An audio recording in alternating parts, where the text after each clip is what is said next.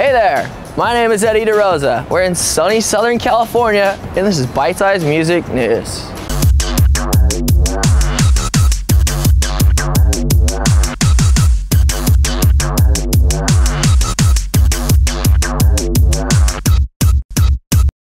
I don't know about you, but I've had a serious lack of dancers with marlin heads in my life the last few years.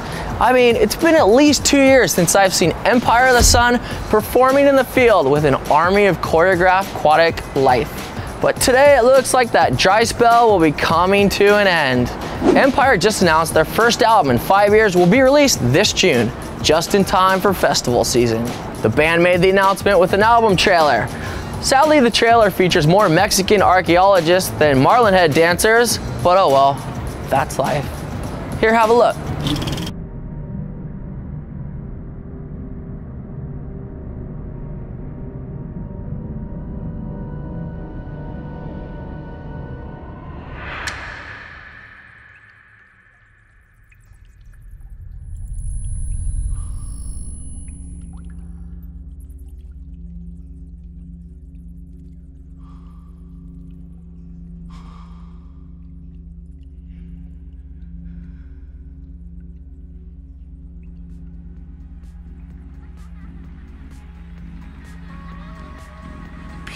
Sol.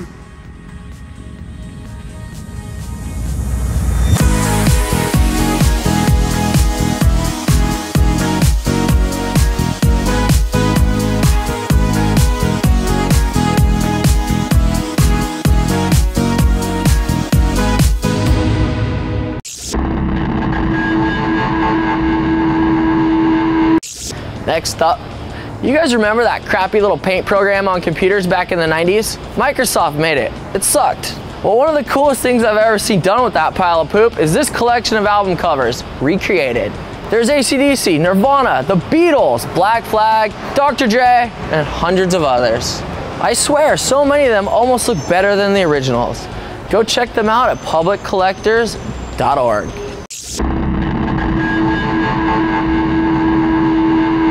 And finally today, how do you feel about a rock singer making a joke about brainwashing you in a commercial for a phone company? I don't really think that's that funny, but whatever.